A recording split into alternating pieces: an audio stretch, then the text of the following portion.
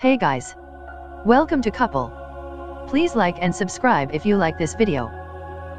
Koko, the famous gorilla who learned sign language, has died. The Gorilla Foundation announced the news on Wednesday. According to the organization, the primate passed away early in her sleep Tuesday morning. Koko touched the lives of millions as an ambassador for all gorillas and an icon for interspecies communication and empathy, the organization stated in a press release. She was beloved and will be deeply missed. According to the Gorilla Foundation, Koko was born at the San Francisco Zoo on July 4, 1971. Her full name is Hanabikyo, which is Japanese for fireworks child.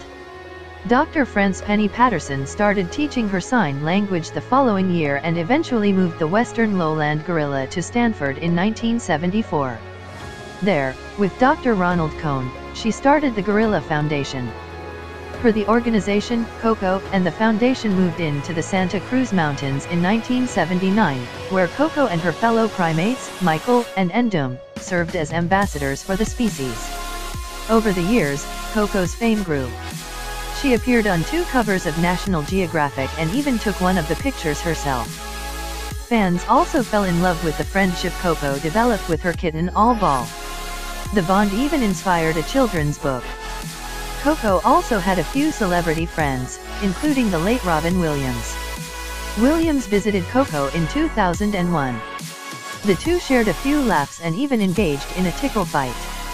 According to the Gorilla Fund, the organization will continue to honor Koko's legacy and advance our mission with ongoing projects. These include conservation efforts in Africa, the Great Ape Sanctuary in Maui, and a sign language application starring Koko that aims to benefit gorillas and children.